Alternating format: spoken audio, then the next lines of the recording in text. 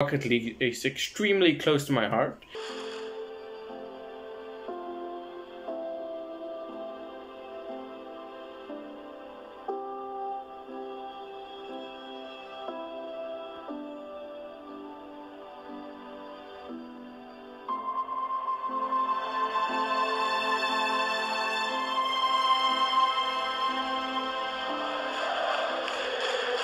I'll never forget it. I mean, I don't know what else to say. It's just unbelievable.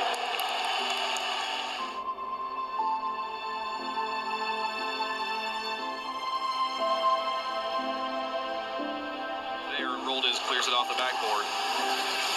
Back in midfield, Oxer with control. Two defenders in front, beat Chicago. Now he's got to beat Rizzo, fakes him out, goes for the shot himself. He got all three of them. Oxer, welcome to RLCS. Or excuse me, Gimmick. He's squishy. In front, Tander. Back over to his teammate. That's caught back to Tander. Tander picks this up himself. Goes under it. He takes Gimmick out. Tander. I always watch YouTube videos like from Jonsandman, Sunless Khan, Murti, and Musty. But so recently, riots in the Rocket League community, and I just want to tell my 260 subscribers, thank you very much for that, by the way.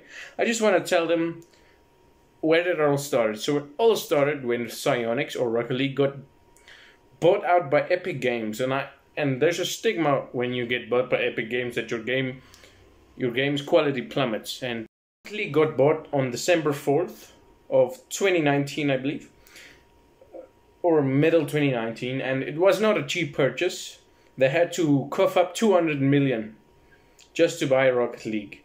That's like, and then they made a post over joining the Epic Games family, and that's like, Rocket League is like that one nephew you only see at family gatherings, and he sits like in the corner and he looks at you and he asks you, do you have games on your phone? That's what Rocket League currently is to the Epic Games family. So a few months later, they removed crates and keys, and if you don't know what that is, it's like gambling basically, because you buy a key and then you gamble for something better. So this can be good because it's like gambling. So somebody probably got a black market and then thought, hey, let me go and gamble for real, and they probably lost their house because of Rocket League. So that's probably the good part, but the extremely bad part is for the community, because like Jonsandman and... Just because... Another endo! Titanium white, please! Make this the best crate opening. Yo! Patron certified! Oh, this was my second favorite. Look at all the good stuff.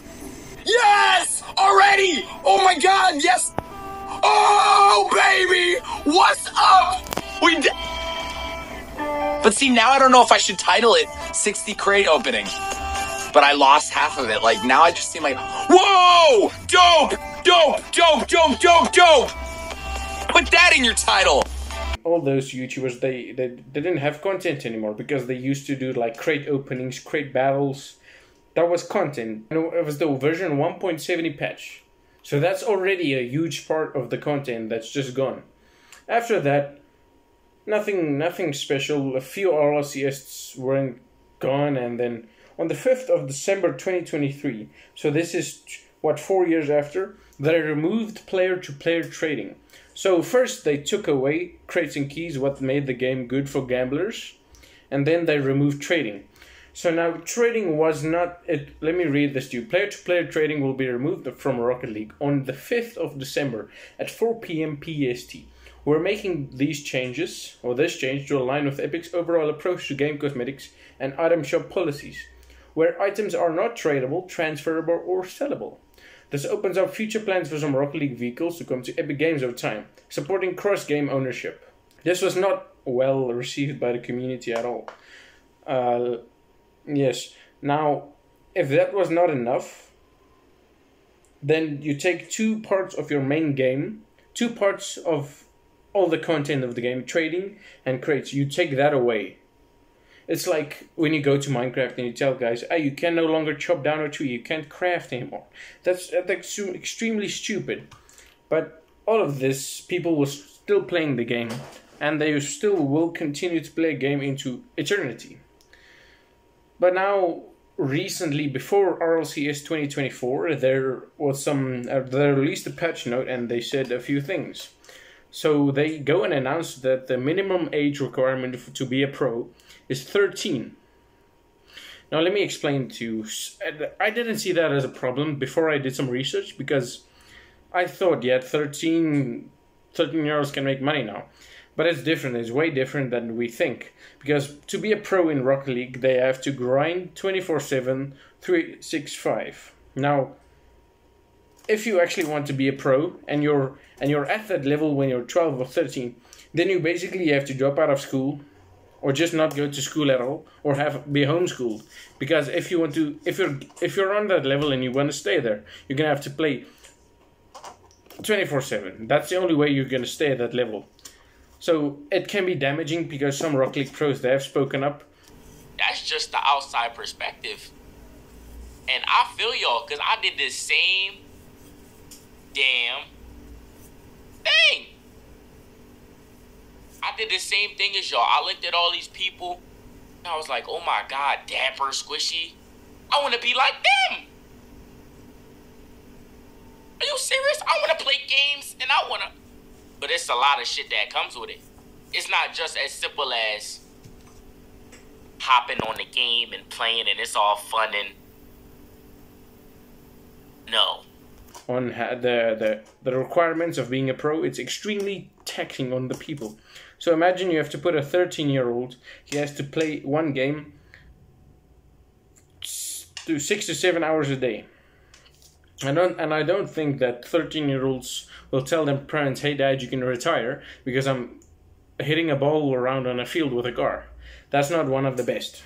Rocket League is so drastic, we now have 13 Rocket League organizations sending an open letter to Psyonix stressing their frustration with the current monetary system for how they can actually make revenue by holding an RLCS spot, and with that spot belonging to the players, how they feel quite vulnerable given the current league circumstances. And why I said long time coming, I touched on this many a months ago with the open letter that went viral on Reddit to Psyonix about the tournament structure and of course the qualifier structure, and as it being a pro player, the limited time event when it comes time for outside of rival series or championship series. This has been a long time coming, and amidst all of those 13 teams who have now pretty much called out Psyonix for a response for a lack of communication on several issues, you know, G2, NRG, Mouse Sports, Vitality. We also have Veloce on the team Endpoint, Space Station, Rogue, amidst many other teams who have now called out Psyonix for a variety of issues. This made it extremely bad for the organizations, because now they have to work with the kids' parents and everything. But that's not all. Then Rocket League goes and they take the praise pool and they make it less, and then they thin it out. So now now more players will get paid. So, but that in turn makes the top players to get less money. So that's why organizations like stop participating in the RLCS. I would also do that, because unless you're Moist critical and you have a lot of money and you can keep Moist esports going while you lose money, that's fine. But I think other esports orgs, they like making money. I think as everybody does. But I don't see Rocket League doing anything, but because they don't listen to their community. They don't.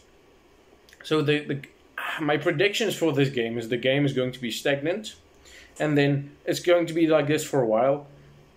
But the only thing that's going to carry Rocket League is the Championship Series, RLCS and Worlds. That's the only thing that's going to carry them. And now the pro players, they have spoken up about this, but I don't think Epic Games will either change. But somebody said that Fortnite is introducing trading.